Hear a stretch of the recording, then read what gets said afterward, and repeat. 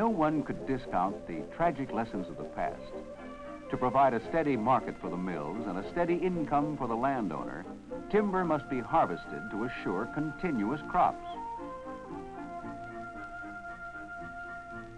The Service's County Forester Program was established in 1941 to help landowners develop their trees in this manner.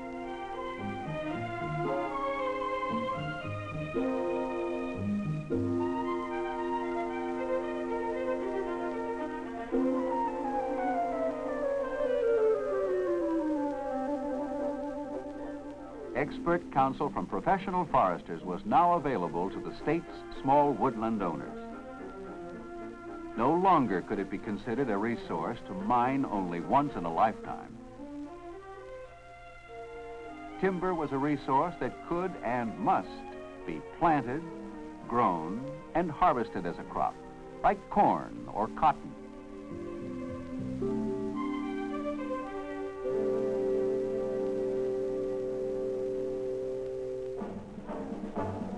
But protection from the ever-present threat of wildfire remained as the most basic requirement of good forest management. County after county joined with the service in the organization of forest fire control units.